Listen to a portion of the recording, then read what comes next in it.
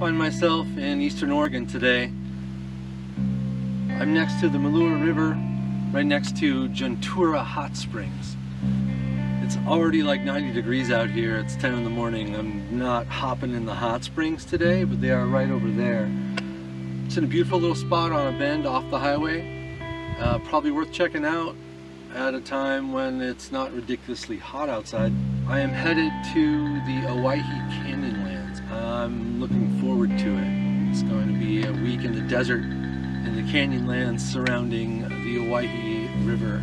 There's several branches of the Owyhee and they all tear little canyons through the corner of Oregon where it kind of butts up against Nevada and Idaho.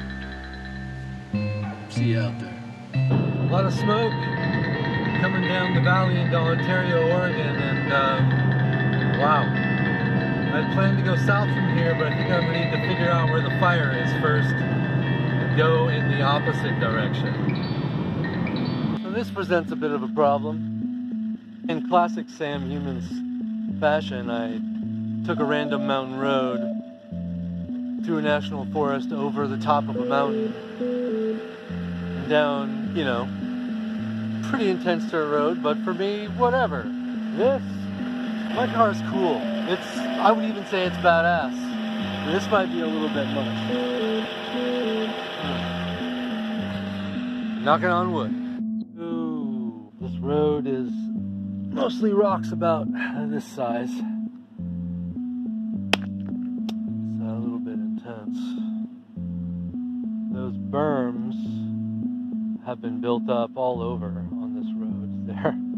They obviously don't want people up here, but people just have been driving over them, which is a little bit much for my little car. So I'm going to try to go that way and hoping I have to turn around and go back that way.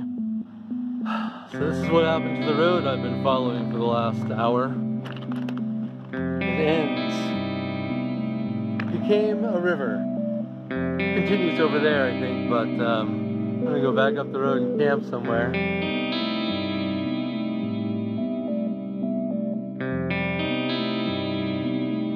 Well, that explains why no one was on this road and why all those big berms were built on it.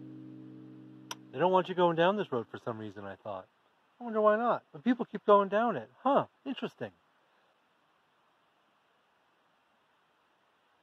This campsite's okay. The river is really cool here, though.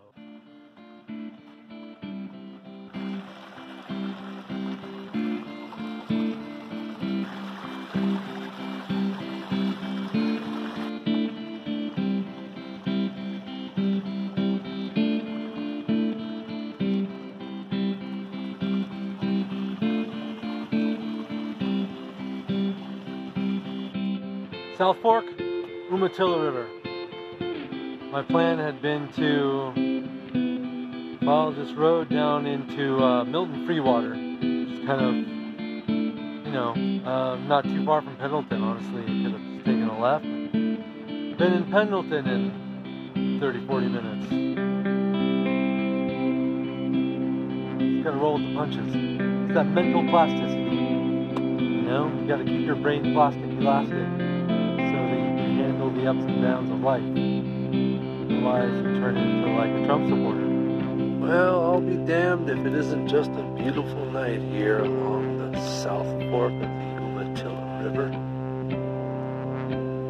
I'll tell you something though. When I think of the word Umatilla, think of Umatilla, Oregon, the town.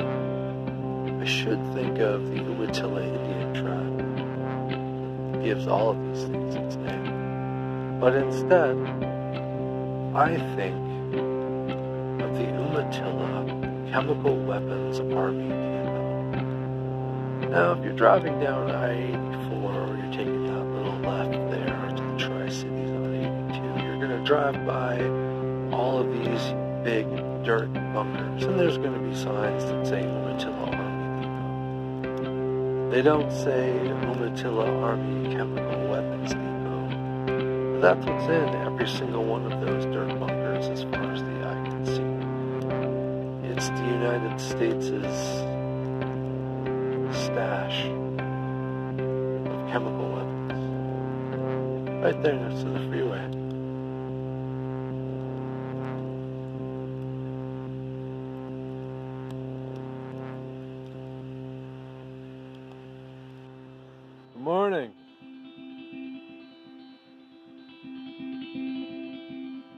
The wind seemed to have changed, and all the smoke that I was running from yesterday is not here.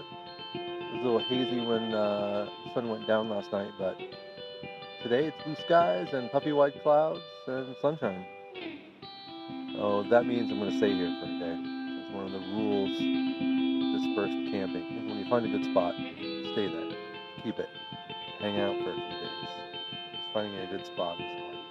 You know, one of the reasons that I am usually game to do the crazy drives that I do and to drive over berms and rocky slopes and take a little bit of a risk is because I know I don't have to go back over it. I have a destination, an end point, and the road comes out somewhere on like a highway or a county road and goes into a town.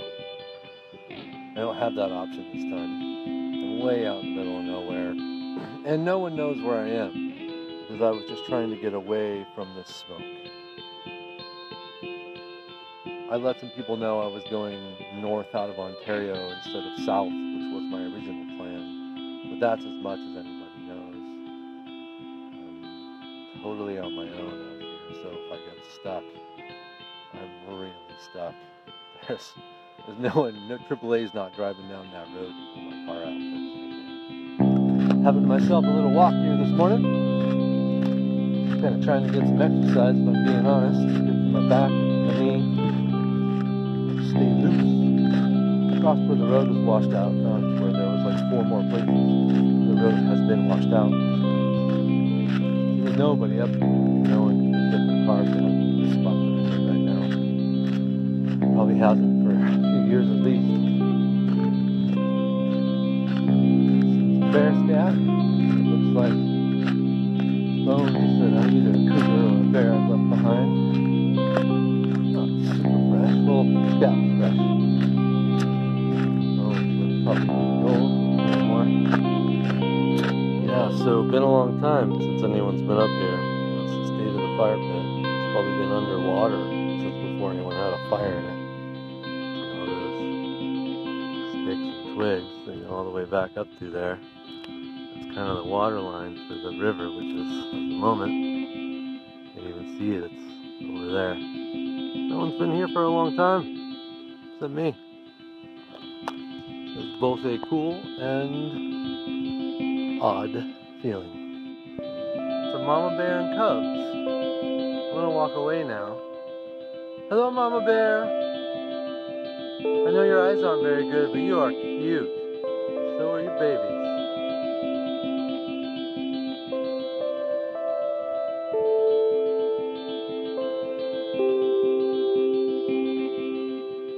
Across the river. Bye, Mama Bear. Cool. I think it's a really interesting thing when you get to a place like this where, you know, I'd really like to see a bear. I think it'd be actually cool to see a cougar, but I really don't want to see a cougar. So a lot of times, you know, I sing and clap, talk to myself, talk to you when I walk through the woods. So I made sure to introduce myself to that bear from pretty far away. Bears don't have great eyesight, you have a great sense of smell. Said hi, turned around, went the other way. Cool. And, you know, the other side of that equation being, had I been singing and clapping and doing my thing, talking to myself kind of loud, never would have seen that mama bear and the 2 baby cubs. It was cute. Glad I saw it. I'm going to give them their space though. Mama bears do not like to feel threatened. On the other hand, they also don't like male bears because they're a threat to their cubs. So more than likely, there is no big angry male black bears around here that I have to worry about. That poop is probably theirs. Back to camp now. I've been hiking for an hour and a half, 2 hours maybe.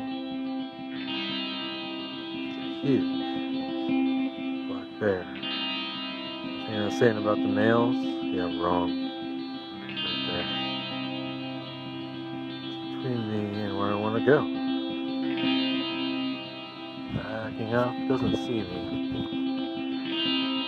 Has no idea I'm here. It's like trying to pull down a tree or something over there. Eat it. I am upwind from it, or downwind. It's gonna smell me eventually.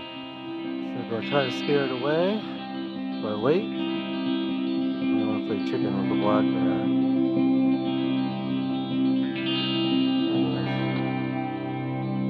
Hey bear! Hey bear! Right here, bear! Hey bear! Okay, well, bye-bye bear. Hello bear! Hello bear! It's so nice to meet you, bear. Hello bear! Hello bear! It's so nice to meet you, bear. He was just mawing on this tree right here, trying to pull it down, I think, and eat all the berries on it. Sorry if the camera's shaking a little bit. My heart's pumping pretty fast at the moment. Got this new song. It goes like this. Should've brought the bear spray. Should've brought the bear spray. Yeah, I've got bear spray from when I went to Yellowstone last summer. So I have it. It's back at camp. Didn't bring it. Oh yeah, got me a stick for crossing streams. Double as a keep a bear at bay stick, maybe.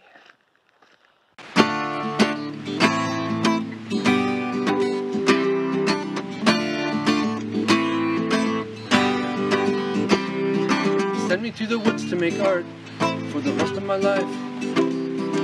I'd be so happy with that. I could die anytime.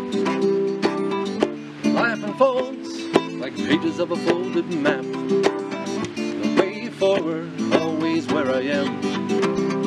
Send me to the woods to make art for the rest of my life. And give me that UBI. Give me that UBI. Give me that UBI. Let AIs have the jobs. Give me that UBI. UBI. Give me that UBI. Let AIs have the jobs. Send me to the woods to make art for the rest of my life. Think of all the songs I could write. Conversations with the trees. We grow wise beyond belief. Send me to the woods to make art for the rest of my life. Morning, Sunday, getting out of here. Back up that road, away from the bears. Over all the berms I drove down on the way in here, and try to make the long drive all the way to the Good 6 hours of driving. Consider I've got at least 2 hours of mountain roads in poor condition to use them first.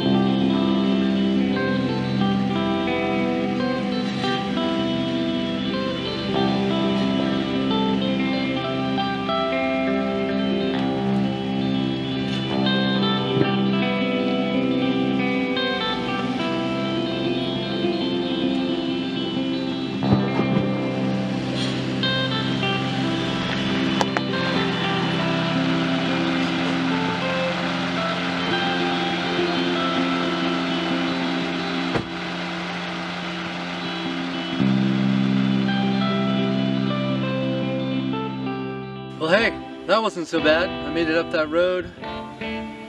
Surprising, it was I think a little easier going up than going down. So saying goodbye to the Wallowas today. This little triangle of the Wallowas just right up north of LeGrand. It's pretty wild up here. I wasn't even planning on coming up here, it just sort of happened. Saw bears and almost got stuck. The road ended because it was washed away by a river, and now I'm going back.